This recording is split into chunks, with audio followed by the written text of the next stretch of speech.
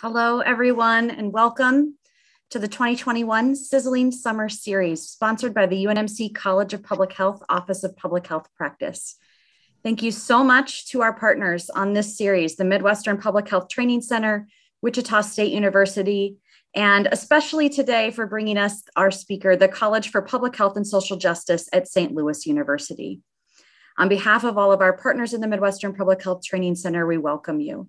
My name is Katie Brandert. I am the Manager for Workforce Development and Leadership Programs in the Office of Public Health Practice at UNMC, and my colleagues and I in this office are your hosts for the series. This summer series is focused on exploring what it will take to become an anti-racist public health workforce and public health system. Over the months of June, July, and August, we are hosting this 5-part series. You are here today for session 4, Empathy, Privilege, and Cultural Humility. Before I turn it over to our speaker, a few logistics for us today. We have a number of participants on the call. We're glad to have you here, and we ask that you keep yourself muted until there might be some time near the end for some questions and answers. If you do have any questions throughout for the speaker, I will be monitoring the chat box during the call, so feel free to put them in there. If you experience any technical difficulties throughout the call today, please feel free to send me a private message, Katie Brandert, for support. And we are recording today's webinar, and the slides from today will be posted. The slides and the session recordings for sessions 1, 2, and 3 are all available online now, and I'll make sure to put that information in the chat box shortly. Both the recordings and the slides from today will also be made available online following the call on both the UNMC Office of Public Health Practice and the Midwestern Public Health Training Center websites. Finally, but maybe most importantly, a link to the evaluation will follow today's call. Evaluation data will be used to inform the content for the final call of our series for quality improvement overall on our education and training out of the training center and for reporting purposes to our funders. So we thank you in advance for your feedback. Our speaker today is the wonderful Jewel Stafford. Ms. Stafford serves as the Assistant Dean of the Office of Field Education and the Director of the Racial Equity Fellowship Program. She has more than 15 years of practice and research experience working with diverse communities. Her career has focused on training, research coordination, and program planning. Jewel has managed and implemented community-based initiatives that address racial inequities. She's promoted partnerships and improved health outcomes, and she continues to collaborate with local, national, and international organizations on these kinds of initiatives and to develop culturally appropriate tools and interventions that address racial inequities. She serves on the board of Missouri's Teen Pregnancy and Prevention Partnership, on Faith Communities United Executive Committee, and on Planned Parenthood of St. Louis's Community Advisory Board. At the Brown School, where she is housed, Ms. Stafford teaches social policy analysis and evaluation, human behavior and the social environment, and foundation seminar courses. Jewel, we are so lucky to have you with us today. Thank you so much for joining us, and I'm going to hand it off to you. Thank you so much. Thank you all for having me. I am super excited to talk about empathy, privilege, and cultural humility. I think it embodies all of the things that I've been doing since I became a social worker, my work in public health, and even now at the Brown School.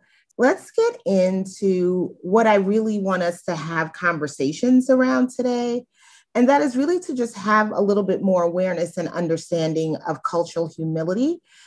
We talk a lot about cultural competence. We've spoken, I'm sure, a lot about racial equity in this past environment and even anti-racism. But cultural humility gives us 3 really strong pillars to really grasp with why empathy and privilege are also integrated concepts in today's conversation. I really want us to also think about our ways of being leaders through empathy and privilege, having transformative conversations and some challenging conversations about equity. And finally, to really think about tools and practices that will help us address health inequities, learning lessons from the past and even learning lessons from our current situation is key. And then what are those challenges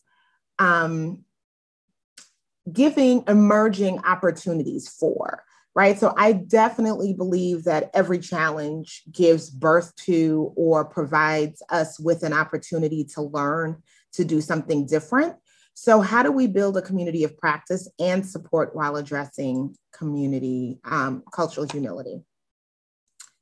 So I do this all the time, but just really thinking about how we want to establish our community norms, just thinking a little bit more about how we want to extend respect to each other and to ourselves in this space, listening actively and attentively, stepping in, stepping back in again, stepping back again. I'm super excited that Katie is going to be helping me with the chat.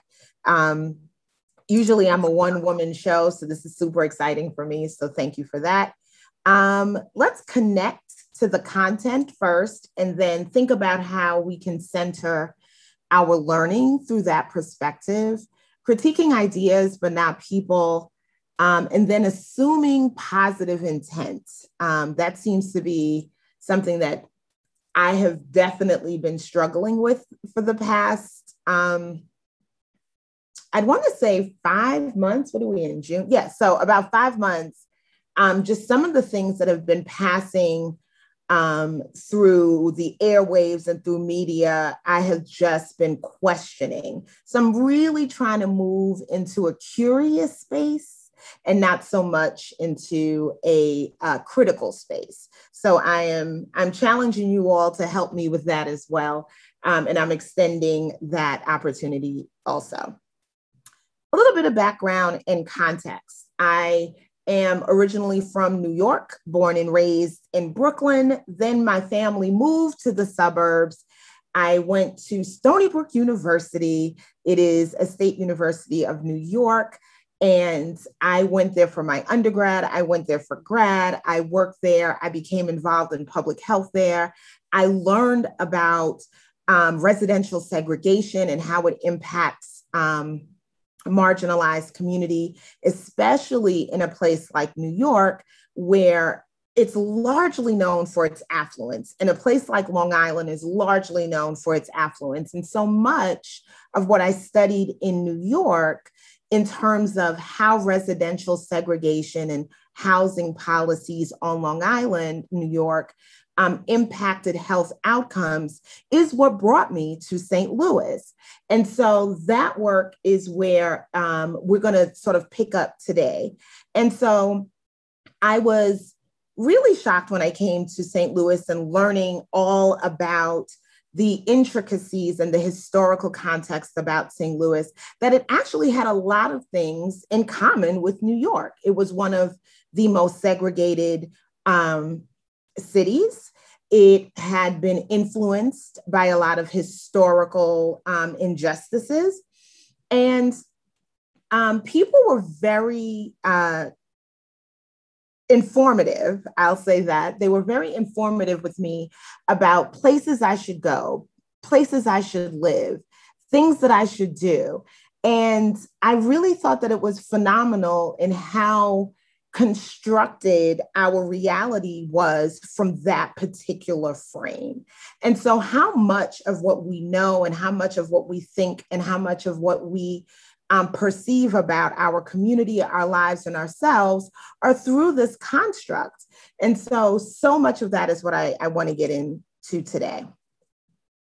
So when I start my conversations around cultural humility, empathy, privilege, I want to figure out how we got here. So what is the story that we've been telling ourselves? How did the story get framed? So for many of us, when we think about the story of who we are as US citizens, it's told from a story of adventure. It's told from the lens of conquering. It's told from the hero's journey, right? That the hero is making his way and making his mark into the world and landed upon America. And oh my goodness, what an amazing story that is. And so from that lens, right? We have aligned our history, we've aligned our stories, we've aligned our narratives around who we are as citizens through this sort of rugged individualism that anyone, if they work hard enough, if they achieve what they need to, they go to the right school, they our other stories that we've told ourselves about buying homes and getting the right education, that you too can achieve the American dream. And that's great depending on whose perspective you're telling that story from. And so traditional approaches to teaching and learning history allows some of us to put that present responsibility of harm that was done to communities in really sacred, buried places. And in order for us to really understand what's contributing to what we're thinking about right now as these health inequities, we've really got to tell the story from the perspective of the people who not just felt like they were on the hero's journey, but from the perspective of the people who also experienced harm and trauma from that. And so how do we tell the story about Thanksgiving? How do we tell the story about 1619? How do we tell the story about the Civil War and what it really was about? How do we tell the story about the war on drugs and the war on poverty? How do we tell the story about voting rights and who got to vote and who got to vote 50 years later beyond that? How can we tell the truth without assigning blame, without assigning guilt, without assigning shame, but just holding it up as an examination of things that happened in our past? And so when the lion does not get to tell the story, the hunter will. And so much of the perspective of what we've learned about our history, about what we've learned about public health, about what we've learned about research, about what we've learned about how communities have formed, have been from a different perspective. And so what would the lion say if they were telling their story? Would they say, I was minding my business in the Serengeti, and then all of a sudden, this person appeared out of nowhere? What would their perspective be? What is the story of your family? Are they telling the story from the perspective of the lion or the perspective of the hunter? And so this brings us back to a really important and critical thing that happens a lot in the work that we do, is how are we describing the problem? So much of what my lens is are we describing the problem from a strength perspective? Are we describing it from a deficit lens? So much of what we need to do in our grants, when we're writing papers, all of our sort of academic institutional documentation has us tell the story from a deficit lens. And it's not a bad thing. It's just how we frame the story that it is of need or that it is of deficit.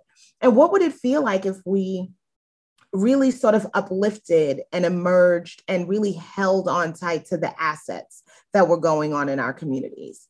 How does the media, community organizations, institutions, and stakeholders describe the problem? What are some of those factors that are contributing to the issues that we're not thinking about? I ask my students all the time to think about who's missing from the table. When we're telling the story, when we're trying to solve the problem, who's missing and who benefits from the outcome? Who benefits from the chaos? Who's benefiting from the situation looking the way that it currently does? What's needed? What capacity, skills, or knowledge are needed to address a particular problem? And then how can we develop an action plan that's collaborative, that's sustainable, that builds an infrastructure to do things that one or two of us couldn't do alone, that we would have to do together? And so that is why I appreciate the conversation around empathy and privilege. I think these past 2 years have been an opportunity for us to really rethink how we've thought about other people, other people's experiences, the ability and the capacity to understand and share the feelings of others. And then for us to think about how we have amassed unearned or unacknowledged advantages, right? So empathy is really the capacity to put oneself into someone else's shoes and to feel what they've been going through. It's the recognition, the validation of someone's fear, their anxiety, their pain, their worry. Before we got on this call, Katie and I were having this really interesting conversation about Simone Biles and her ability to withdraw from the Olympic game events because, you know, in a moment, her brain and her body did not connect. And she was in the air, not knowing whether she was upside down or whether she was on the ground. She didn't even know she was in the air, and how scary that moment was for us.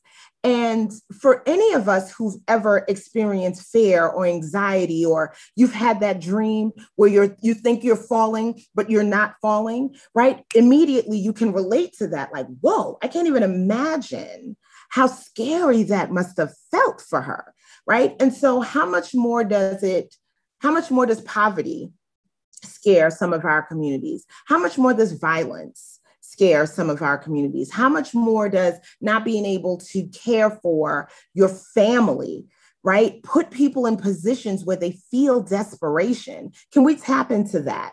And if we can't, then where are we that we can figure out how to get closer and closer to that? And so I want to do an exercise just for a quick second. Feel free to populate this in the chat. But when you see these symbols, what comes up for you? Any of these symbols? What's coming up for you?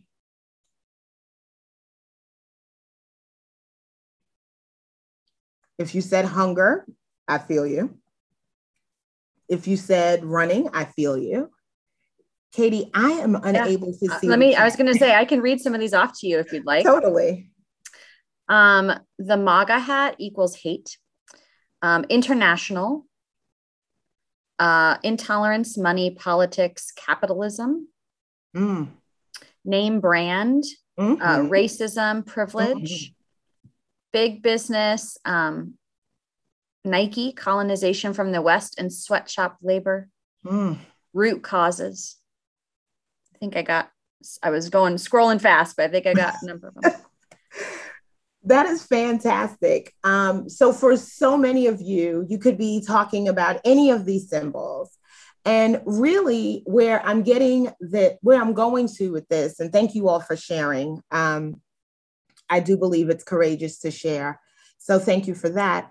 I was in a webinar, and Tim Wise, who is a great sociologist, did this with us. And one of the things that he talked about was that the rule of 7 in marketing is simply stating that it takes an average of 7 interactions with your brand before the purchase takes place. So you could be using, I don't know, Scott bath tissue or maybe Angel Soft.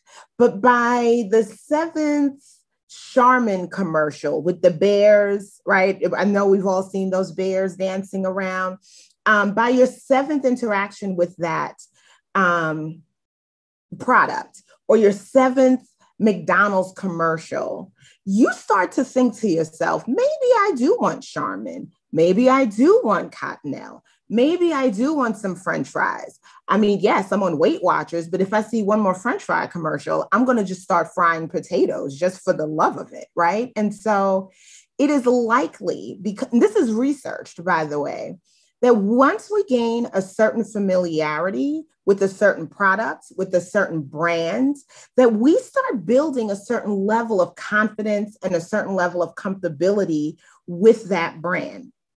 And we start thinking that it's good enough, and we start believing the narratives around it, right? And so how much more have we learned about other people, other communities, other races, other stereotypes through similar types of marketing? Think about every morning when all you want to see is the weather. How are some of these symbols and socialized messages permeating our actual TV, right? How are they coding language to give us socialized messages around certain communities that are safe, certain places that are affluent, certain places or people or objects that make us feel fear, right? So much of that is generated in the socialization, the media, the narratives of the world in which we live. And that's why language is super important. And that is why images are super important, because if they can get us to buy Nike after 7 times, and they can get us to look at the Olympics after 7 times, or changing our brand of toilet tissue, how much more will it take for us to unpack the socialized messages around gender, race, ability? So that is why it's super important to understand the cognition around some of those things. So thank you for participating with me in that exercise. So the lens of systemic oppression, which comes from the National Equity Project, also breaks this down into really interesting ways. And it talks about how our individual beliefs and our actions, they serve to perpetuate oppression or dismantle it, right? Depending on how we view the world. And so our interaction, right, with people based on how we have been socialized to believe about their ability, about their capacity, about understanding who they are and what they can do, right? That also influences how we engage with them. And then that then influences the types of policies that we create that open doors and closes doors based on what we think people have the ability or capacity to do. And so how is this showing up in our world? How is this showing up in our relationships? How is this showing up with our colleagues? Well, it shows up individually through implicit or explicit bias, through stereotype threat, through internalizing some of those messages and really trying to compensate for not being that stereotype. So I identify as a Black female, but my parents are immigrants. And I walk into many conversations around what it means to be a citizen, who gets to determine what it means to be a citizen, how being a citizen is considered the right way. What is the right way to be a citizen in this country? When the story we told ourselves initially, right, was that we had a pioneer who just was doing his hero's journey and he landed in America. But let's unpack that a little bit. There were indigenous people here. He didn't find it. People already existed here. They lived here. So are we saying Christopher Columbus technically wasn't a citizen? Right? So thinking about how we unpack some of these stories we tell ourselves, it gets us to question what we're really saying. And unpacking what we're saying is who belongs, who doesn't belong, who deserves to be here, who doesn't deserve to be here. And some of those things are just biased in the narratives and the stories that we've been told about what it means to be a citizen, what it means to be a woman, what it means to be educated, what it means to be a public health practitioner or professional, right? All of these things are messages that we internalize. And then what ends up happening is we sometimes then move into these interpersonal sort of relationships, not necessarily asking questions, not necessarily being curious, but sometimes being a little critical. And that's when we start moving into these socialized narratives and creating microaggressions and racist interactions and sort of transferring the oppression.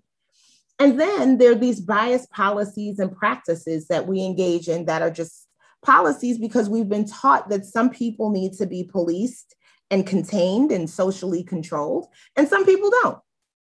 And we're bumping into these tensions constantly. And how do we really understand some of this in a way that allows us to restore the humanity of who we really are? And so let's think about some of the policies that we've had around health, some of the policies that we've had around school, some of the things that are completely normalized for me that were never normalized for my parents, right? And so just thinking about some of those things. So when I think about countries who've had to really grapple and struggle with how to do the push and pull of haves and have-nots and who deserves and who doesn't deserve, I think back to South Africa. It's not perfect. They haven't completely resolved, but what they started with was this question, which was, how are we thinking about our collective humanity so that when we have the privilege and we're sitting at the table, then I can think about the people who aren't, and then I can be empathetic, right, to the experiences of people who I may not necessarily be aligned with or that I'm necessarily can relate to immediately, but how can I be a great ally? Or how can I be a great advocate if I don't practice that empathy muscle? And so in Africa, there's the concept known as Ubuntu. It's this profound sense that we are only human through the humanities of others, right? And that we can only accomplish anything in this world if it is an equal measure to, due to the work and the achievement of others. So as you rise, I rise. But when you fall, I fall, right? I am only as strong. I am only as healthy. I am only as capable as my community. And I say my, and I say our, because it is a collective. And so I saw an example of this that I thought I wanted to share with you all today.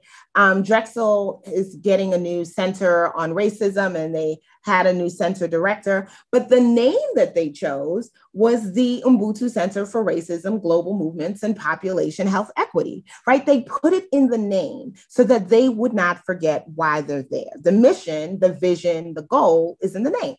And they said it's a radical act of solidarity rooted in shared humanity with unapologetic truth-telling and a commitment to bold collective action that dismantles oppressive systems, disrupts some of these narratives we've been speaking about today, and dares to imagine and build the just and equitable world we all deserve.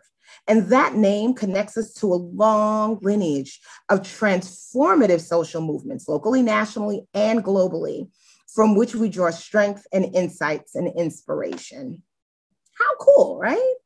Just an opportunity to provide a simple example.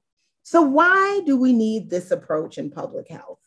Well, we're having increasingly diverse populations, locally, nationally, globally. We talked about capitalism. Someone talked about capitalism and things that some of those symbols bring up.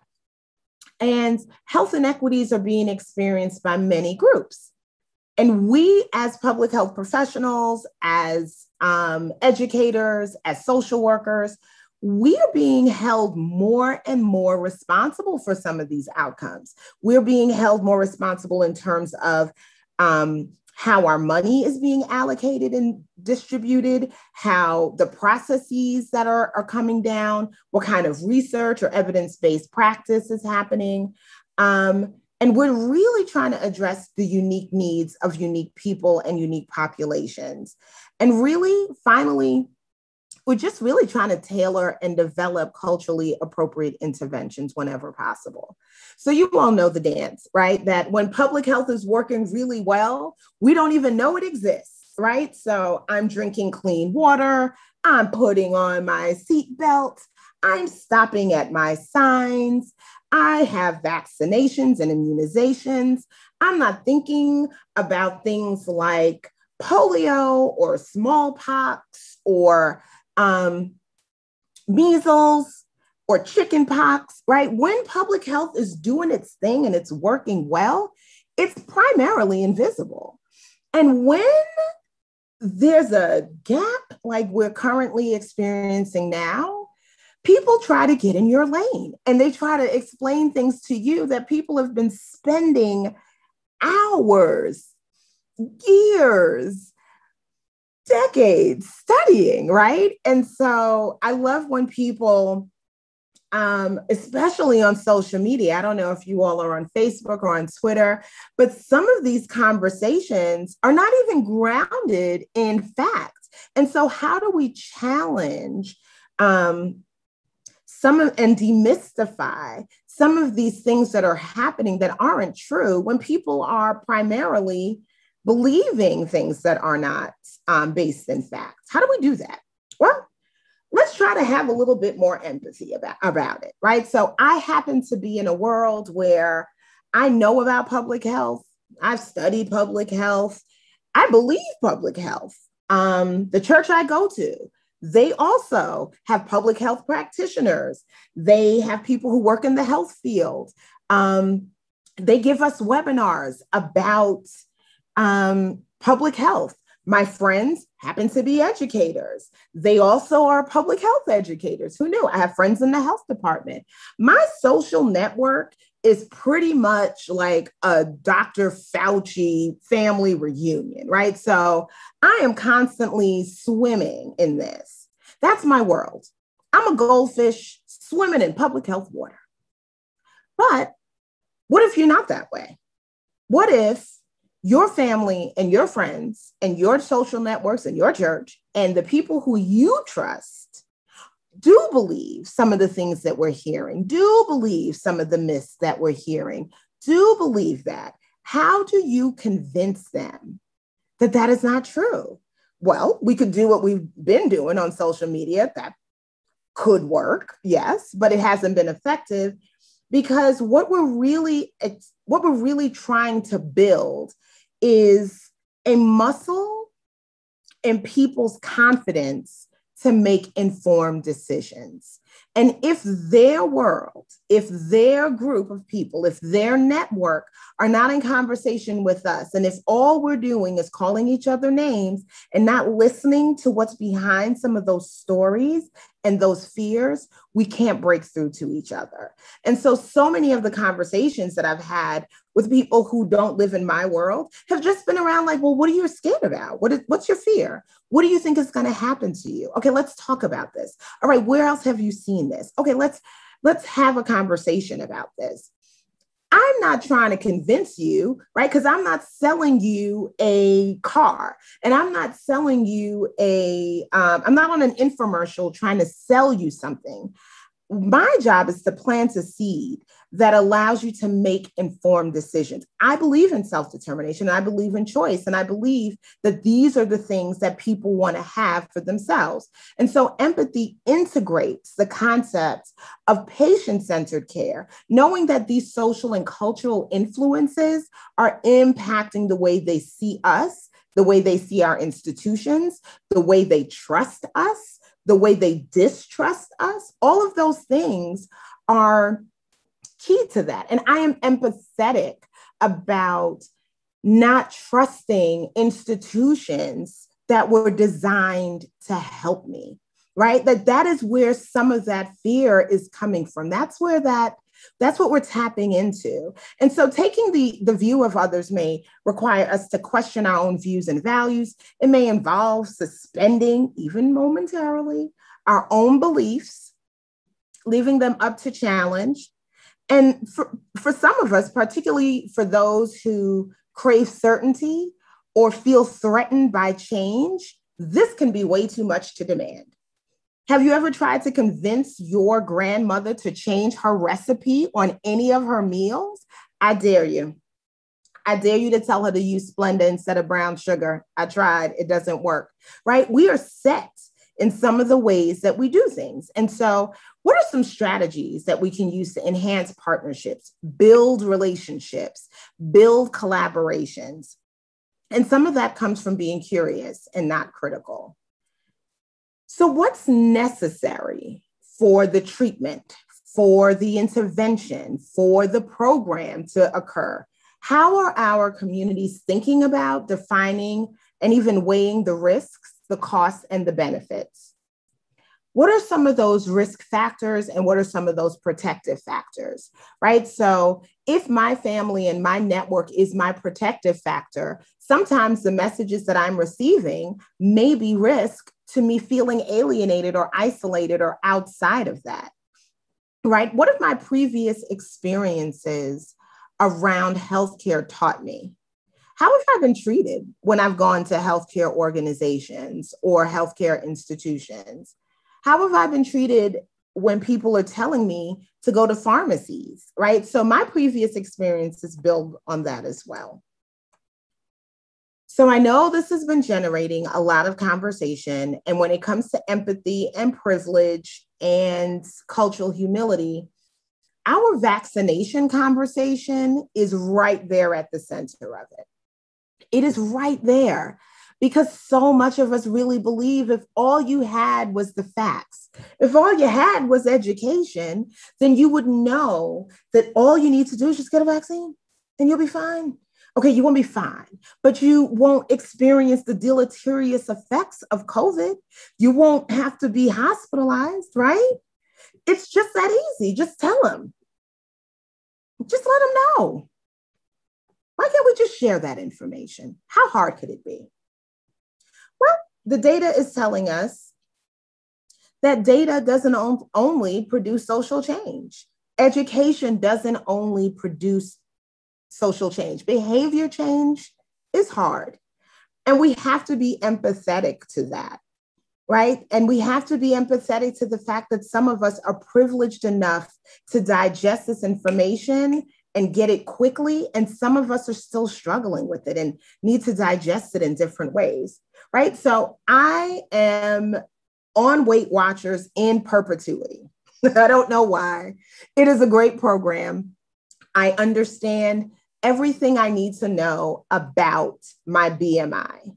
And I know, in theory, that all I need is to put myself in a caloric deficit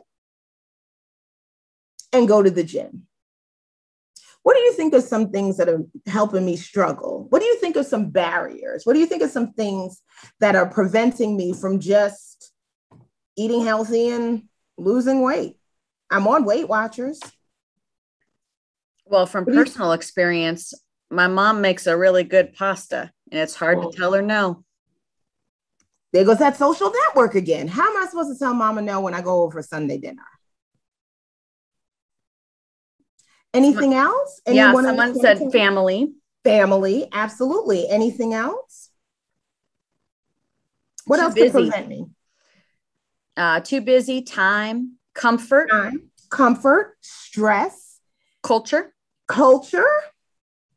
Absolutely, right? And so when we see people who are struggling with obesity, right? Do we just tell them? Don't some of us just say, well, all you need to do is get on a caloric deficit. If you're on TikTok, that is what they say all the time. Oh, many of you don't know what a caloric deficit is. What it really means is you just have to reduce your calories. Or many of you all don't know what kind of exercise to do.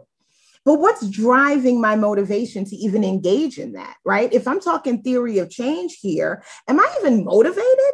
Am I even contemplating this? The same is true for so many of our community members when it comes to, and we've been through this, right? When it comes to tobacco, when it comes to obesity interventions.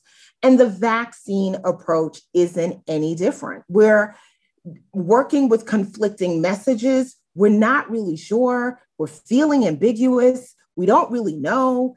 And so how do we engage in telling the story when people are trying to make it seem as though all you need to do is get the vaccine? Now we're hearing about breakthrough infections. How do we tell that story? Well, if you're an employer and you want people to come back to work, what kind of story do you think you're telling?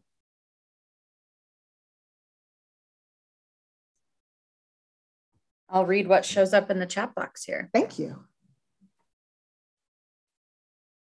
So yeah, if you are an employer, you're probably saying things like, if you get a vaccine, you'll probably be protected and your symptoms will be mild.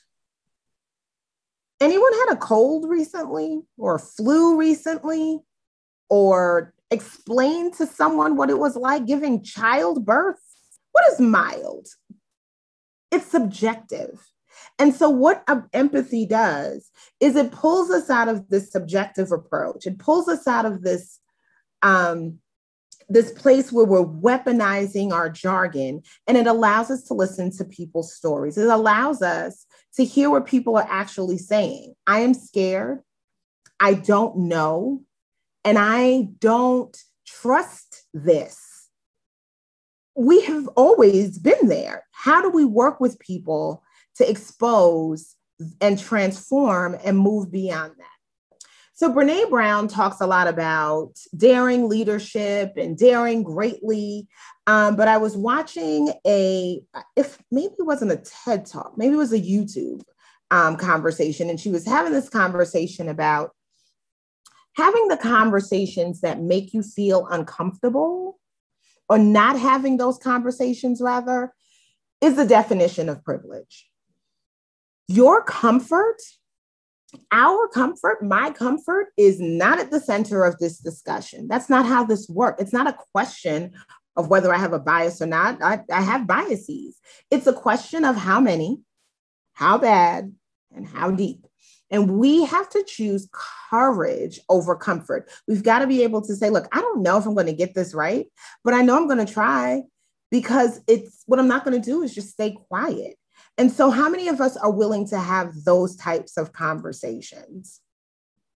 So today, as we're moving into the next part of our Sizzling series, Organizing for Change has some processes and some practices.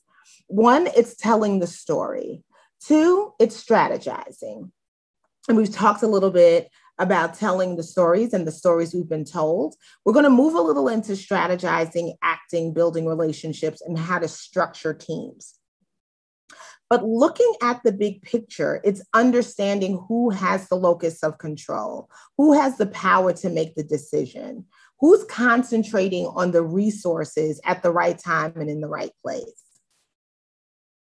And so this is near and dear to all of our hearts, I hope, that health equity is achieved when every person has the opportunity to attain their full potential, their full health potential. And no one's disadvantaged from achieving this potential because of their social positioning or other social determined circumstances.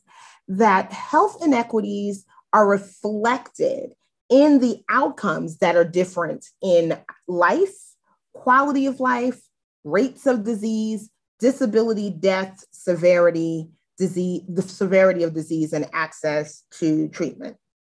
So many of us know, many of us have endorsed the social determinants of health and moving beyond the midstream.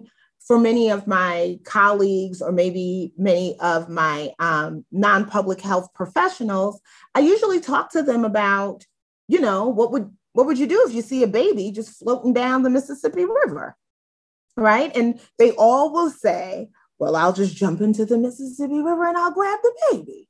And I said, great. Now, if you see 10 more, what will you do? And they said, well, I will just get a bigger boat and I'll do that. And I said, great. You're now downstream. You're doing some downstream work, right? You're doing sort of like the 1, the 2, the 3, the 4. But when will you eventually ask the most inevitable question, which is, what's the most inevitable question? How are these babies getting in this water? How does babies get in this water? What is happening here? Babies don't just start floating down. Hello, right? So who's opening the gate? So I'm going to go upstream and I want to figure out what is happening, right? And that's when I'm going to my strategies. That's when I'm going to my laws, my policies, my regulations, and trying to figure out who's opening the doors and who's closing these doors. Because we got to close this door. We can't have babies just floating down the river, right? And so many of us have been taught, when we think about health inequities, to blame the people or communities that are experiencing that, and not to ask the bigger question, which is, what is allowing this level of inequity to thrive? not survive, not exist, not even emerge, but to thrive and grow in ways that we can't even see. It's so insidious that every time we try to pull something back, it almost reconfigures itself like a conveyor belt, right? It's like whack-a-mole. I try to hit one and then another one comes up, and I try to hit one and another one comes up. And that's because we're not going upstream. And so what are these laws and regulations that are creating community conditions that are supporting or not supporting health of all people? So let's play some chess, right? My mentor always tells me, in times of crisis, you are either a chess player or you are a hockey player.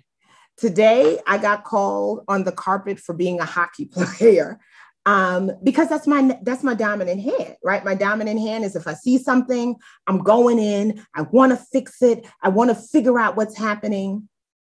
But in social change, sometimes it's super relevant. It's super important to just be patient and to not move with the sense of urgency, but to really play a little bit of chess and think, what are my values around this? What's being brought up for me around this? What am I centering when I make decisions? Am I centering my own fear, my own processes, my own organization, my own bottom line? Or am I centering the needs of the communities who anchor me? And what can I contribute? And what can I give? And if I can't give, when will I know what I can give at that appropriate time? And so let's talk a little bit about common language that seems to be moving around us in this atmosphere lately. So there's diversity. There is the differences, right, in social identity, race, gender, cultural, gender expression, ethnicity, race, political affiliation. There is inclusion, ensuring that those with diverse backgrounds have a voice or contribute or engage. There's cultural competency, where I spend a lot of my days doing a lot of cultural competency trainings and thinking about the ability to interact with individuals of different cultures respectfully and effectively. And then recently with my students, I said, before you hop into racial equity, let's talk a little bit about cultural humility. This perspective that involves us being lifelong learners, engaging in some self-reflection and critique, recognizing the dynamics of power and privilege, and being comfortable with not knowing. Now, I have to tell you, at the Brown School, we are knowers. We are knowers. We are curious, but we pride ourselves on being knowers. At SLU, we are knowers. We have a whole institution that are built on Jesuit knowers, right? Like we are knowers, we know it, we got it. We have plans and research strategies, we have this. So what's the problem? Why can't we just do it? If we know it, we have it, we've done it before, why is it so hard? What's getting in our way? Why can't I just add water and stir like it's Aunt Jemima pancakes? What's standing in my way?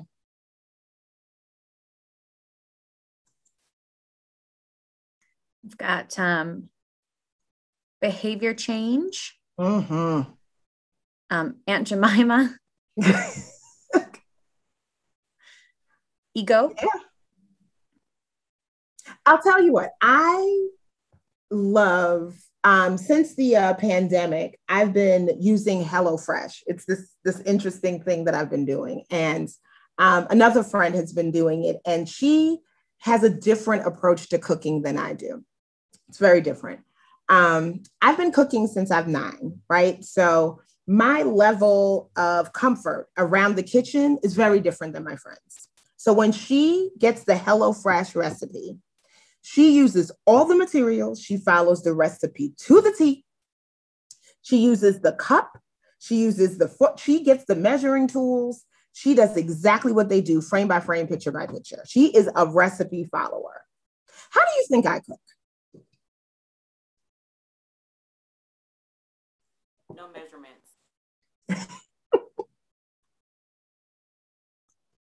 Somebody said, not like that. No, I do not. Intuitively. When they give me too many potatoes, that means I'm having hash browns for breakfast, right? Sometimes I don't even want the onions. I'm going to use that for another recipe. Some of my meals come out to 3 meals because I'm using the carrots for this recipe. And I'm like, I don't really want to do that here. And I don't want to really do that there. Right now, I want you to think about the first time you ever learned about a research intervention and how you first practiced it, right? You were like, okay, I am going to meet with the community and I am going to ask some questions. I have my interview pad and I've got my questions together, right? The first time you do anything that's new, right, you want to make sure you get it right. Cultural humility is asking you to flex a different muscle, right? That I want you to be in relationship. I want you to feel a little comfortable. In fact, if you make a mistake, that's okay. It's how you learn, right? And so cultural humility is testing almost the ethos of how we've been trained. And it feels a little uncomfortable, right? So when my friend is telling me that her meal turned out perfectly, I'm like, great. I have 3 meals. They taste good to me. I'm satisfied. It works for me in my process. And so the process of committing to an ongoing relationship with patients, communities, colleagues, it's a process, right? And we're not fixated on the outcome. We're really just trying to avoid the expert trap. We're trying to dismantle some of these assumptions and stereotypes. We're seeking to understand people on their terms, which is sort of a little bit different than being right, being perfect, not wanting to make a mistake and not wanting to sort of show up in my authentic self. And so my purpose today is to really think about how we do that in the work that we do. That when we're trying to convince someone, are we trying to be in a relationship with them? Are we building sustainable relationships that are co-learning, that are bi-directional, that I'm learning as much from them as they are from me, that we are engaged in a collaborative process? Or am I trying to be right? Am I trying to get the answer right? And so that's the difference between moving from cultural competence to cultural humility, is that I'm not trying to work towards competence in learning about different populations. I don't want to be competent in apiculture. I want to have relationship with my api friends. I want to build a level and a muscle to address and recognize some of these power imbalances. I want to be an ally. I want to be a strong ally.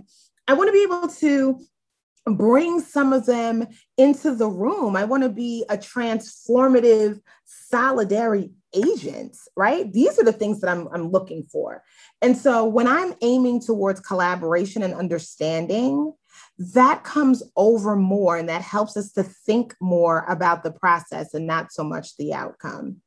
And so critical self-reflection means I'm going to become a lifelong learner. I'm never going to assume that I know everything there is to know about not only first of all, I am still learning myself. I am surprised in this pandemic, the things I've learned about myself. And I know me. Right? So if I'm still learning about myself and I'm still learning about my motivation and I'm still learning about my own ability and motivation to change, how much more am I supposed to be investing in other people? How much more grace am I supposed to be giving people? Right?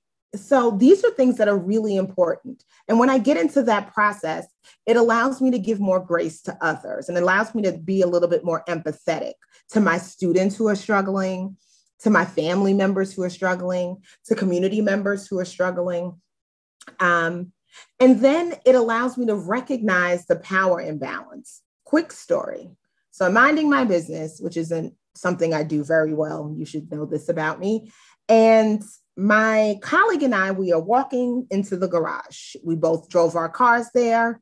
That is definitely a privilege. We both parked our cars.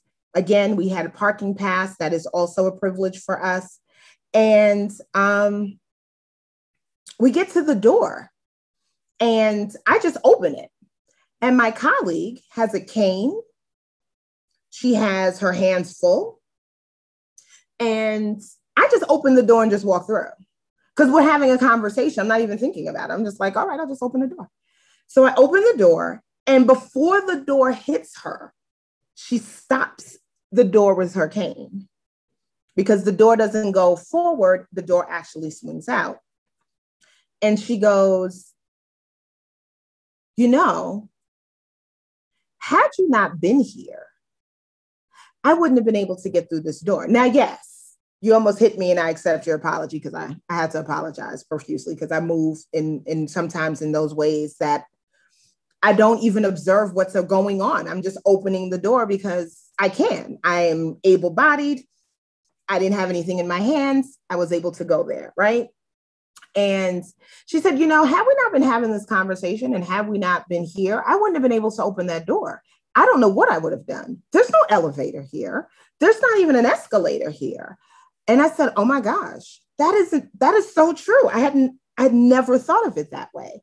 And so for all of the times that I think about racial equity, and I've had this narrative of what I could and I couldn't do, I never thought about the fact that I could just easily open up a door, walk through it, and not even consider my friend who I know and I love and who I was having a conversation with that quickly. Privilege did just completely I didn't have it was just a gap that quickly. And I use that example to think to myself, how many other ways have I engaged in this way of just opening the door? Like the door is just open to me, that I'm just privileged to be able to read the instructions in my language or able to drive because I'm able to have a car, right? Like, how am I able to recognize that that privilege exists? Now, how am I able to become an equitable agency for my colleagues? So the first thing we did was we talked to our institution and said, hey, you know, if you're parking on this floor, if you have a disability, you can't open the door. There's no elevator on that floor. So what are we going to do about parking for people who have disabilities, right? Like, do we just say they don't park on that floor, right? So immediately, because I recognize my friend was impacted and now I have a relationship with her, I'm now holding my institutional. I'm now engaging my institution in accountability. I said my apology and she trusts me and she knew.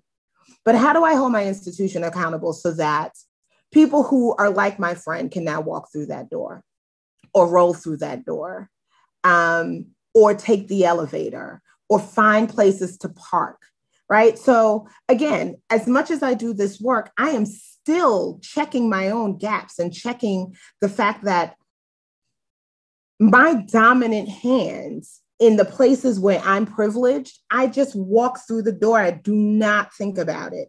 And so when my friends who have that same privilege walk through the door and leave me behind, if we're in a relationship, I tell them, I said, hey, you know, I need an ally in that meeting. And here are the 16 things I need you to do, right? And so how are we opening doors and denying privilege, denying opportunities for people who don't have that privilege? And so finally, when we're talking a little bit about cultural humility, it's through dialogue, through conflict recovery, through this problem solving, right, that I am showing respect and I'm showing understanding for all the different ways that I am privileged and all the different ways that I can leverage that privilege to be an ally to those who do not fit in that social identity, whatever it may be. And I have grace. And I ask people for grace for me. And I ask for accountability and I ask people to hold me accountable. My students, they tell me all the time when I have a gap in my understanding, right? And I can tell you lots of stories where I may have said something that was harmful or I had to check a gap. But all of those things came from relationships because they trusted me enough to share that information with me and let me know that those things were happening, right? And so all of these things right here are ways in which that we can think about cultural humility, right? Are we observing attentively? Are we assuming complexity? What are some things that we're not assuming and who's missing? What are some of those personal observations? Are we tolerating ambiguity or uncertainty? I got to tell you, this right here is such a muscle for tolerating levels of uncertainty, especially when we just want the answer. And so, why is this important? Why do we need to view the community as the expert?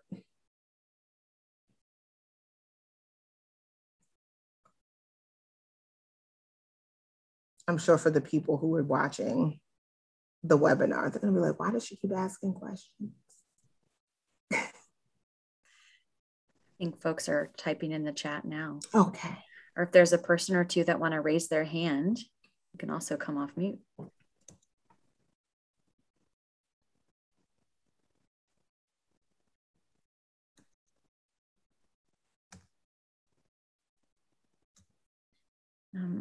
One person said, without them, we can't move forward because they know their lives best. It's their story.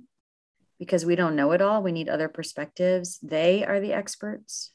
They are the experts. And so that's absolutely true. So how do we do it, right? How do we do this work? Because it's easy to talk about it in a webinar. It's so easy to read about in a book. But I want you to think about the last argument you had and where you were sitting and where your cortisol levels were sitting and how even ridiculous the argument was now that you think back about it. Like, why were we even arguing about this? Right? Just think back about that. Were we able to skill up and have the difficult conversation?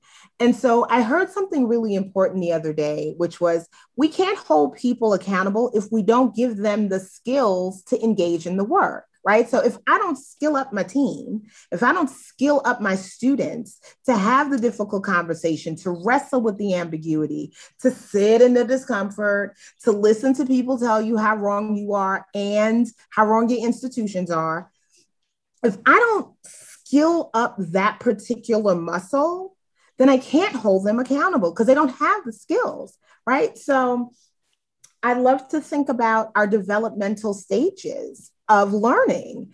And my dad would always tell me this story. He's passed away 2 years now, but he always used to tell me this story about my level of tenacity, even when I didn't have skill. And so we had this day where he was going to teach me how to tie my shoelaces. And I was 3, maybe 2.5, like a good 2.5. And I saw someone do it on TV. So I put on a shoe and I tried to tie my own shoelaces. I don't know. I still do stuff like this to this day. And he sat there and he said, do you need help? And I said, no, I'm grown. I'm a big girl. I can do this myself. What are you doing? Get away from me. And he said, well, I can teach you about the bunny ears and teach you how to tie your shoelaces. And I was like, no, Daddy, I can do it. I got this. And he said, okay. And he said, all right, look, I'm going to sit over here, read this newspaper. When you're done, come and ask me for help. And I said, okay, convinced I could do it. You all know the answer to this story. I couldn't do it. I had to go and ask my dad for help, right? So when our communities are coming to us and they're asking us for help, the assumption isn't that they haven't tried. They didn't try to figure it out. They didn't have options. What we need to figure out is how to be open and flexible and recognize that they are asking us for help and what a position that puts them in and what a position that puts us in and how to negotiate that power imbalance and how to be kind and compassionate in that space, right? And so engaging and being willing to explore acceptable compromises, not going up and down about the like, read this or go here. Why are you here? How can I help? what happened to you? Asking some of these questions are ways in which we honor the expertise of our community. So I'm going to move fairly quickly because I think we have a half an hour left. Cultural humility in public health is really putting on a critical lens to understanding the issues that have impacted specific groups. So what are those social determinants of health that are impacting them? And understand how the role of certain policies and even just our SDOHs have created and perpetuated some of these outcomes that we're seeing in our communities.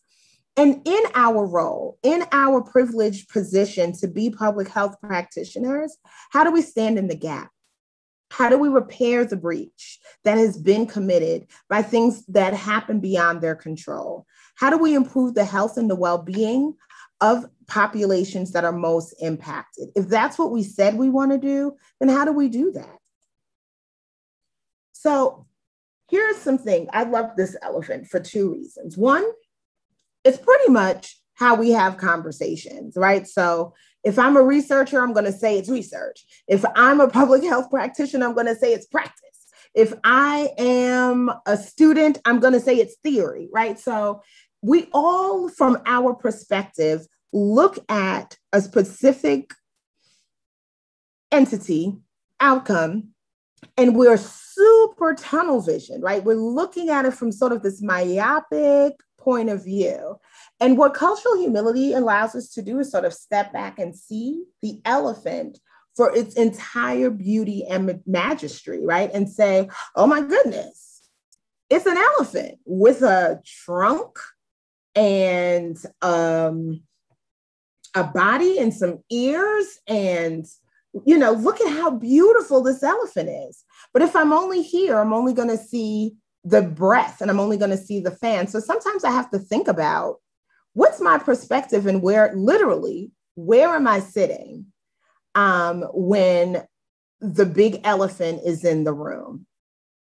The second reason why I appreciate this graphic is Dr. Kira Hudson Banks from St. Louis University always talks about privilege with this idea that there's the elephant and that there's the mouse.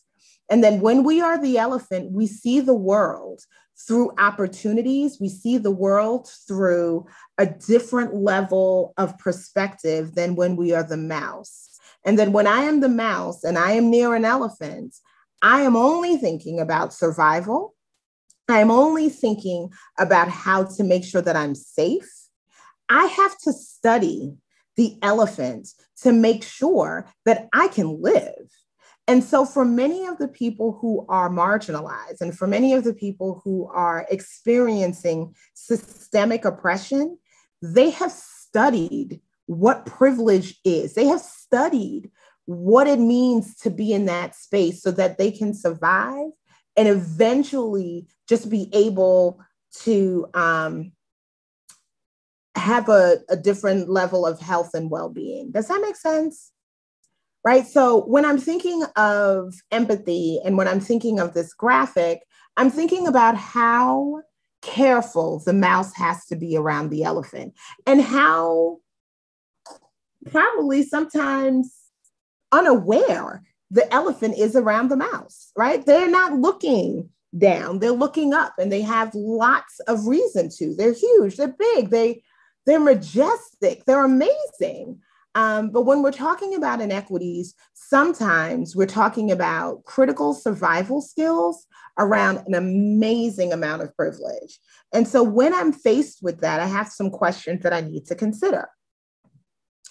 What are the deeply held socially constructed values or beliefs in the US and how are they presented and how are they experienced? Right? So how am I internalizing some of those socially constructed messages around what it means to be a professional, what it means to be in this gender, what it means to have this religious belief, right? What are some of those deeply held things that I may not say out loud, but I believe them? And when someone comes in opposition to that, how am I engaging in that difference? How am I managing those differences? What do you believe is a fair distribution of resources and rights?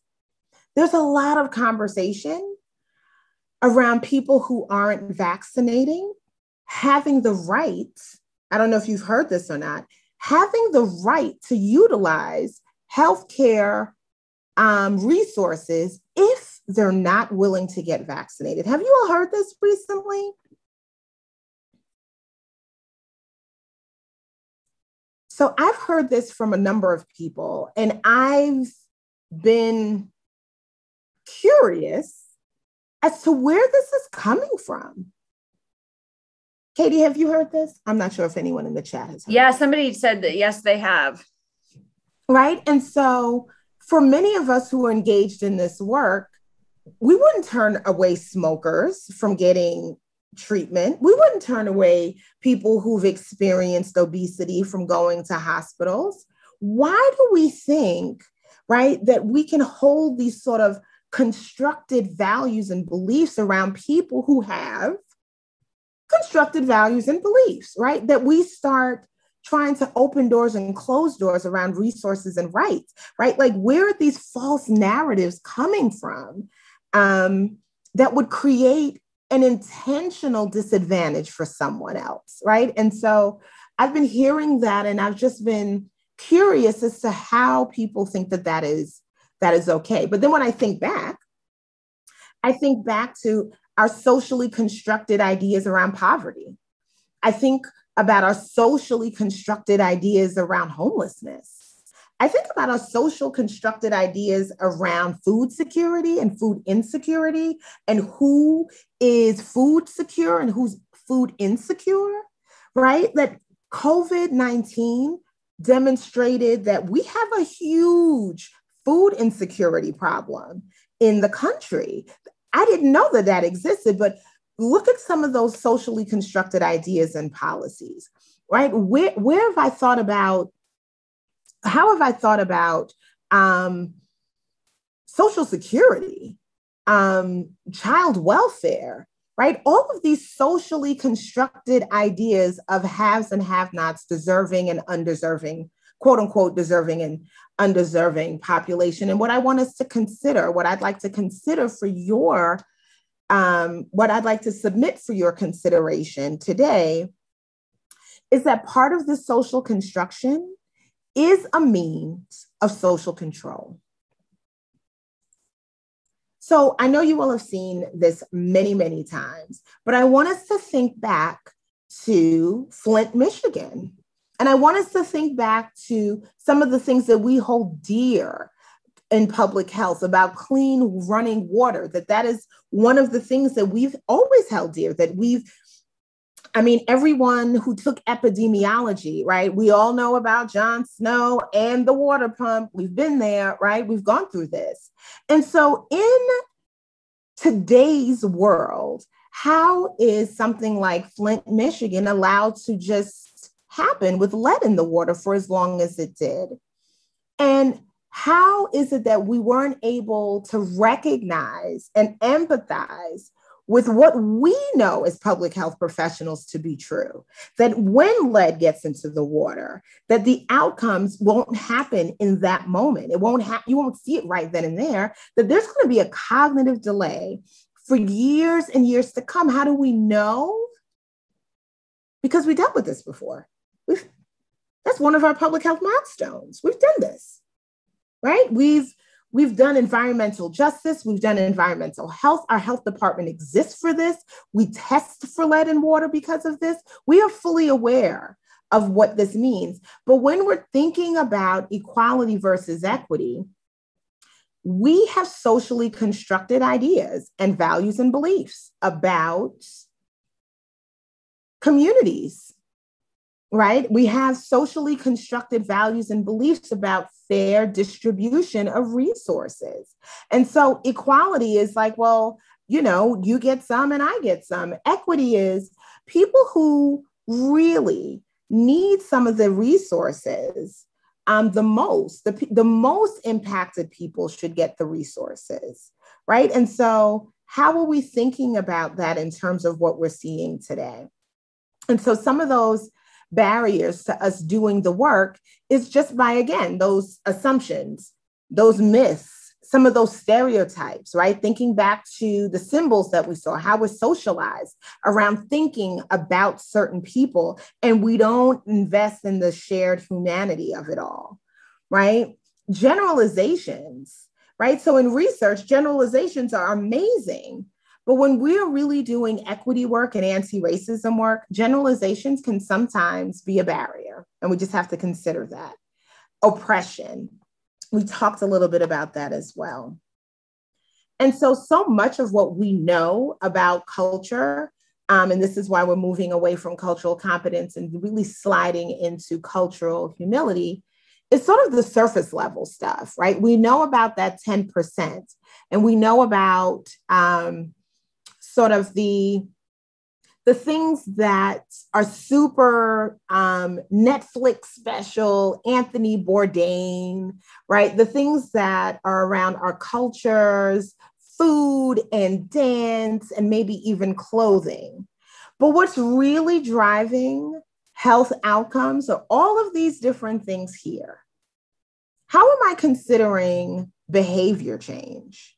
What am I thinking about when it comes to my relationships with animals, my courtship practices? What does my culture think around justice and incentives to work? Who am I thinking are my leaders? How do we engage in decision making? What's considered clean and what's considered a dependent? This one right here is what always elicits a lot of great information is, what is your theory of disease? How do you think you even got sick? Right? How are we thinking about friendship? How are we thinking about the hierarchy of our elders? All of these deep cultural things that are 90% of what's driving my healthcare decisions are nowhere to be found sometimes on the assessments. How do you know what I'm drinking and I'm really eating? How do you know what I'm reaching for in my cupboard, right? So again, I come from an immigrant family. I'm going to say about 90% of the time, if my dad is going to the doctor or my mom's going to the doctor, it's because she's tried just about everything underneath here. And if you asked her if she's taking any medication, she'll tell you no. She's not taking any medication. It's not medication. She doesn't consider it medication. And so how do we tap into that when we're thinking about that? And so here are just some questions. I like to ask questions as opposed to just giving calls to action. I don't like to just prescribe, but thinking about what comes up for you when you respond, when you're interacting with new people, or how you respond to people from different cultures. How do you deal with feelings of anxiety and discomfort? Can you even talk about anxiety and discomfort in your safe space, in your brave space, right? So I have lots of students now who are super brave and they will talk about their experiences. But when I was growing up, I was not allowed to talk about mental health. I wasn't allowed to talk about anxiety or discomfort. We had a grit culture, right? I am Generation X, right? Like you had to get it together. That was it. Like you came home when the lights came on, you didn't cry. You had sort of this gritty, really sort of like get it together. If you don't do it, you have the weight of the world on your shoulders. You are doing this not just for you, you're doing it for your family, right? What are some of those messages we've heard so that when people are telling us they have anxiety or they're feeling uncomfortable, are we secretly judging them because of how we were raised and the things that we were socially constructed to believe? Again, if that is how we're thinking about it, then how do we think about Simone Biles saying, this is too much for me, or Naomi Osaka saying, I want to honor my mental health? Are we secretly judging Olympians because they said, I'm going to honor my mental health in this decision? Right? So again, those socially constructed pieces and how are we managing some of these power imbalances? What strategies are you using to gain clarification that will enhance communication with others? Right? So are you sharing with people what works for you, or do you admonish or call people out, right? Because we have a call out culture. So are you calling people out? Are you calling them names? Are you canceling them? Are you shutting them down when they are saying probably the wrong thing, or they're still learning, or maybe they said something that was a microaggression? Do you just label them and walk away?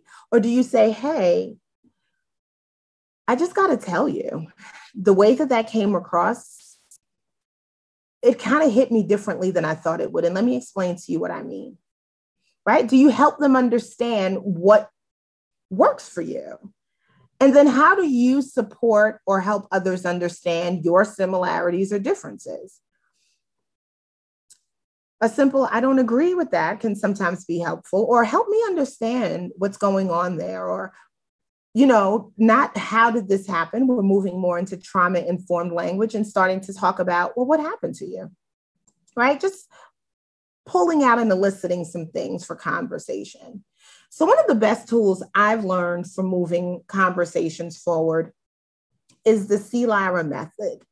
I practice this a lot. I'd ask my friends to practice this with me, and I ask my students to practice this with me as well. And I say, I'm going to give you on an index card a statement or a phrase that really offends me, and I need you to work with me through it, so that when it happens, I can be prepared. Not that I'm caught off guard and then I can tell you about yourself. So I say, I slide the piece of paper over, they say it to me, and I practice. I crack my neck and I'm getting ready because it's practice. And I check my pulse and I take a deep breath and I listen to what the other person is saying. Now, mind you, I'm handing this to them, so I really trust this person. And I affirm some component of what they're saying, because I really want to be empathetic and I really want to trust that the person who I'm having this conversation with, because you can't have it with everyone, but I'm trusting that the person that I'm having this conversation with, that I can trust them with what I'm about to say. I can trust them with the conversation. And I know that their intentions aren't to set me up for failure, right? So I don't have this sort of diabolical Avengers, Avengers unite because now the world's at the edge. No, I want to affirm what they're saying. I'm going to respond, not react to what was said. And I'm going to add to the response in a way that moves the conversation forward.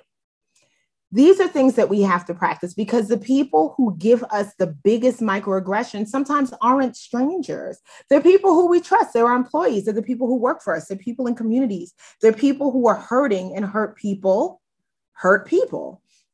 And so I need to check my pulse, right? I was a case manager for about 3 or 4 years right after I graduated from Stony Brook. And I had a patient who would call me the N-word whenever her medications were off. It was terrible. And I would go to my supervisor and I would say to them, I don't know if I can work with this person. And they said, Jewel, our resources are low. We don't know if you can not work with this person. So what do you need to continue to work with this person? I said, I can't have them calling me the N-word. That's not going to work for me. And they said, well, have you told your client? And I said, no, because everyone knows that's ridiculous. Why would I engage with you when you're being outrightly, explicitly racist? She goes, okay, before we take her off the caseload, can you have a conversation with her? I was like, I'm in my early 20s. I barely know if I have a prefrontal cortex that's working at this point.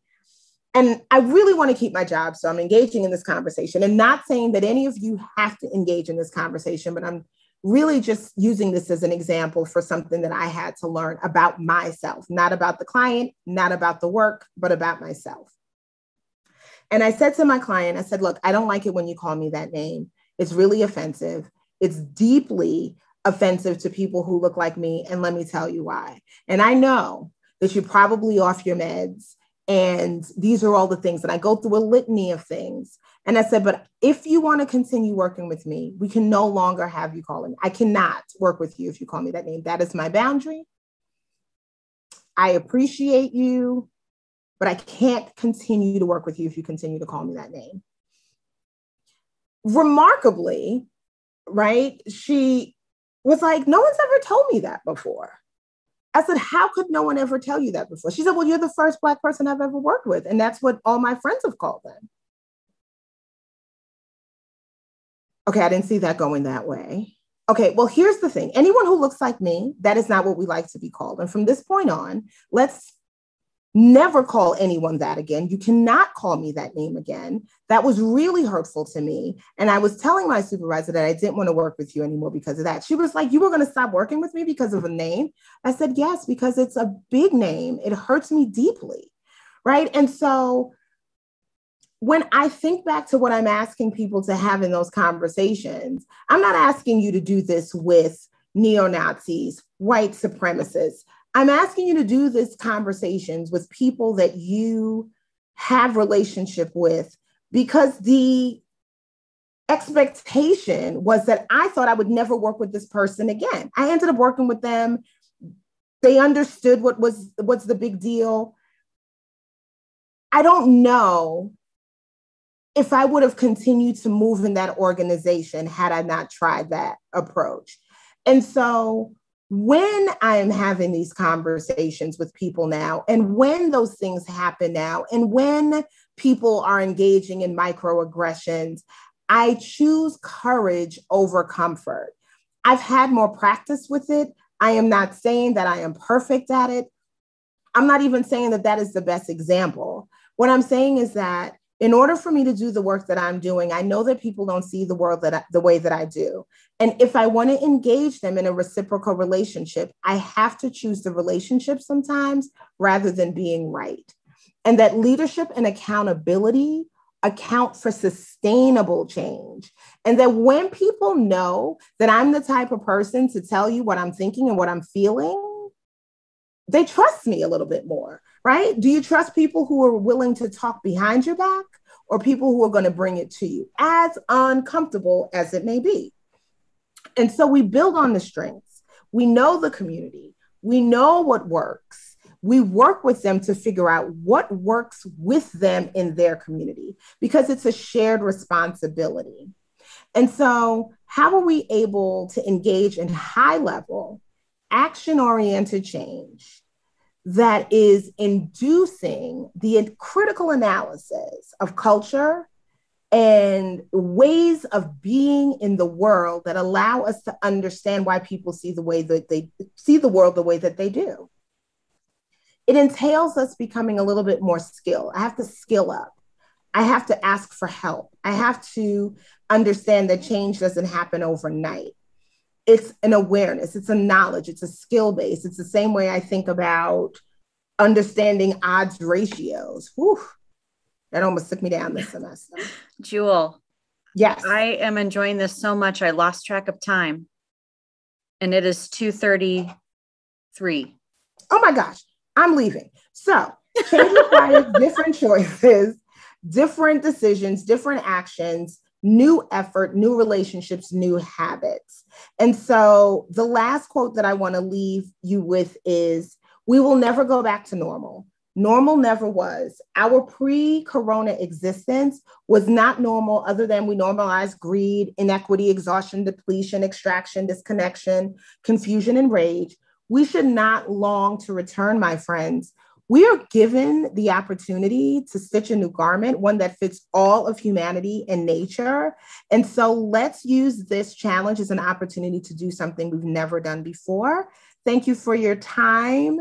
Thank you for listening for my long, ridiculous stories. I appreciate you so much, and hope that this was helpful in some way, shape, or form. Jewel, thank you. Thank you so much. For the sake of time, I'm going to close us. And then if you have a few minutes and anybody has questions, can they stay on and ask them? All right. So thank you, everyone, for attending Sizzling Summer Series, Session 4 Our next session is August 12th, 10 a.m. It is session 5, Approaching Practice with an Anti-Racist Lens. I had an opportunity to see some of the materials from our 3 panelists that are joining us for that call. It's going to be a very fantastic call. It's going to bring together all of the concepts that we've been talking about all summer. I hope to see you all there. A link to the registration is being put into the chat box right now. So if you have not yet registered for session 5, please join us. Once again, thank you so much, Jewel, for joining us today and for sharing your expertise, your stories, your humor, and your knowledge with us. Really, really appreciate it. And thank you everyone on the call for completing the evaluation, which will be sent sometime in the next couple of days.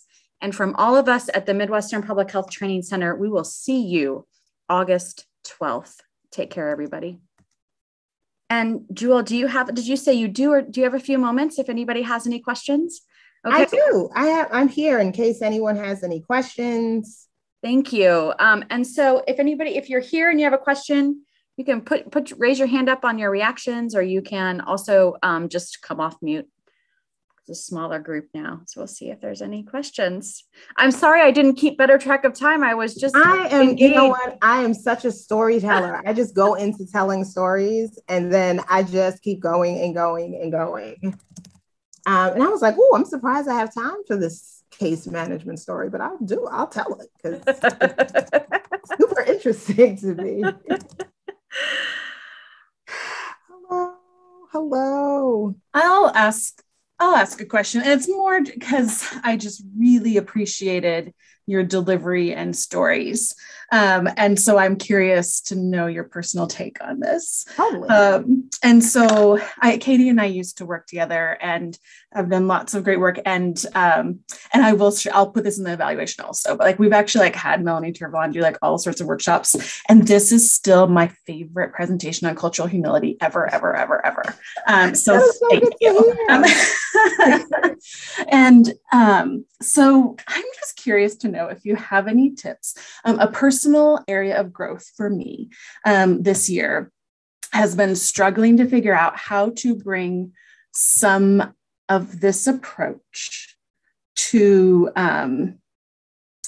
like the Uber anti-COVID. Like I have less grace.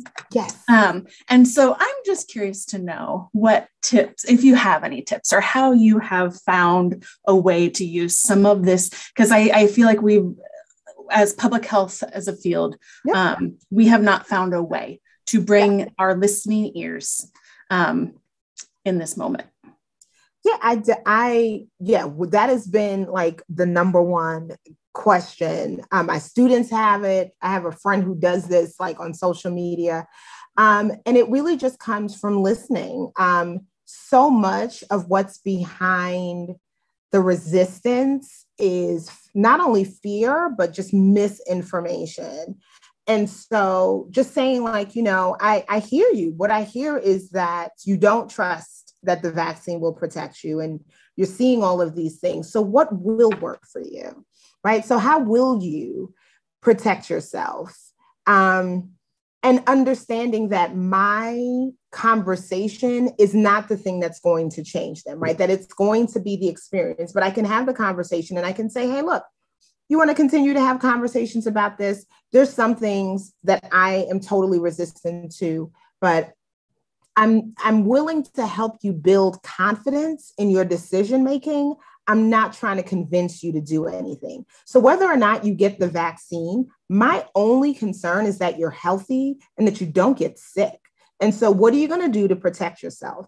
And so much of this language, I think I learned from the HIV epidemic, right? So like, no, COVID isn't a sexually transmitted disease, but I remember just how much fear and how much stigma, right, was surrounding people. And so what they decided to do is just say like, all right, look, it's not about you. It's about me taking universal precautions. And so they stopped moving from risk reduction to harm reduction, right? And then they said things like, well, what will you do to be safe, right? And we have to meet them where they are, because they're somewhere shaken in fear. And this armored approach is to protect them from something. And maybe I'm not the one that's going to reach out to them, but maybe I'll plant one seed that will grow. And that's what I'm building. And so I do the same with my students. I don't think after taking 15 weeks of whatever class I teach them that they're going to wake up and be like, magical. But I'm hoping that something in what I say touches them in a way that gets to I'm really concerned about you getting sick. And quite frankly, I want to make sure that you're safe and that you are taking care of yourself. So how are you doing that? Are you wearing a mask? Do you have health insurance? How are you planning to take care of yourself? And I think some of those conversations bring down the temperature a little bit and not talk about the policies and the politicalness, because I think sometimes that is where they want to go. And you just remove all of that and say, well, how are you going to protect yourself? At the end of the day, how do you protect yourself from the flu? How do you protect yourself from the cold? How do you protect yourself from car accidents? Okay, so you have a process. Okay, I'm just checking. Now, if they're my kid, right? If they're my niece and my nephew, my perspective is different. But if you're a grown adult that's making decisions for yourself and you choose to engage in certain behaviors, again, as a public health professional, I'm not tied to the outcome, right? I want you to be safe and I want you to do these things, but I also believe in primary, secondary, and tertiary prevention. Not everybody gets it on the education. Sometimes people get it on the screening. Not everybody gets it on the screening. Sometimes they get it after they get the disease and they're like, whoa, right? And so that's why we have such an expansive role when it comes to we have an amazing toolbox. And so, the hammer doesn't necessarily work with everybody. Sometimes you need a screwdriver, a flathead. So I would say don't give up, just keep having the conversation. But it's hard because their world is not our world, right? I have Katie, I have you, I've got Pameline, I've got Yoon, I have everyone here who's my choir. Everyone sings the same song that I sing. Y'all are my choir. And it hurt me to the core. I'll sing backup any day to you, Jewel. I'll be your backup singer any day. But Katie and I were just having this conversation about how heartbroken we were when we lost a little confidence in the CDC, right? When they shifted everything we knew, like we were like, Elizabeth, this is the big one. How is the CDC doing this to us, right? And so even we have to step back sometimes and say, oh my goodness. Primary, secondary, tertiary statement. Yeah. It's like the first thing I learned in public health. So your primary prevention is your knowledge. So if we're talking about cancer, right, it's educating you on cancer and how to prevent getting cancer, whether it's HPV, smoking, when it comes to lung cancer. And then you have your secondary levels, right? So that's when you get your screening. So our secondary levels of prevention is why we get mammograms. It's why we go for pap smears. It's the screening to make sure that whatever activities or public health activities, whatever activities we've been engaging in, that we didn't put ourselves at risk. So we have the screening for that. But the tertiary is, now that I have a positive diagnosis of cancer, now I'm in the phase of getting treated for that cancer. And so that's when I'm doing the chemotherapy and the radiation. And I eventually go through that course of treatment. I'm in remission. And now I keep going back for tests, but that's my tertiary level. And so when I think about public health, one of the greatest tiers we have is we have points of intervention. So if education doesn't work, we still do the screening. And if you test positive for something, we still have the resources to treat you, which is why I was so confused when people were saying, well, if you don't get the vaccine, then we shouldn't treat you. Because I'm like, we don't do that with people who get lung cancer. And we don't do that with people who are obese and end up with cardiovascular disease or diabetes, right? We know that certain behaviors are going to lead to certain things. So we don't stop treating you because of it. Okay, and I heard the phrase, do you understand what I'm saying through the mask? Yes. And I heard the phrase primary, secondary, and tertiary what? Oh, prevention. Prevention. See, I love that. I love the idea of it. And I wanted to capture it. So thank you very much. You're welcome. And I'm a storyteller too. So I was like transfixed. I was like, dang, there's two of us in the world. Yeah. Thank you. Thank you. Thank you so much for listening. Everyone who is still here, Jewel said you are free to Google her and connect with her. Yeah. I did ask her that before the call, and now I'm glad I did.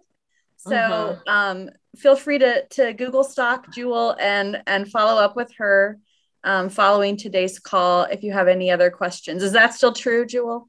That is still true. I answer my emails. I'm on LinkedIn. I think I'm still on Facebook.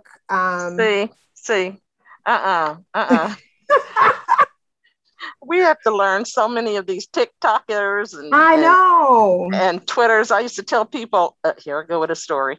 I used to tell people that I have a Twitter account, but I can't find it. And so once I find it, I'll tweet you. And now I can do those things, but yes. Thank you so much for being available. Thank you for listening and being present. I appreciate you. I mean, I know Zoom is hard. It is a very different environment to learn. So I try to tell stories and make it a little bit more engaging than just reading off of the slides. So that's great. Thank you.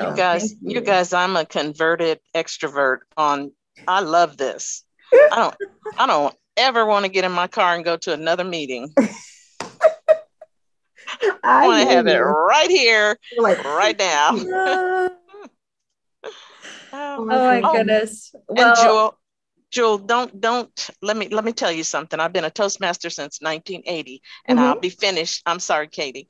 I've been a Toastmaster since 1980, and the one thing we do not do is we do not thank the people for listening, because when you're presenting to us, my sister, when you're presenting to us, you are gifting us with what you have. Oh, so I've never heard that. Oh, yes, ma'am. And in the chat, I said, thank you for those precious jewels you shared with us. That is a cardinal rule. Okay, Katie, I'm going to mute myself. I appreciate it. I'm going to take away from that. That is why I love these. I'm always learning. I am a lifelong learner. So I appreciate that. Thank you so much. Awesome. And thank you, everybody, for sticking around. And feel free to Google Jewel and follow up with her. And I hope to see you all August 12th, 10 a.m. Thank you. Thank you, everyone.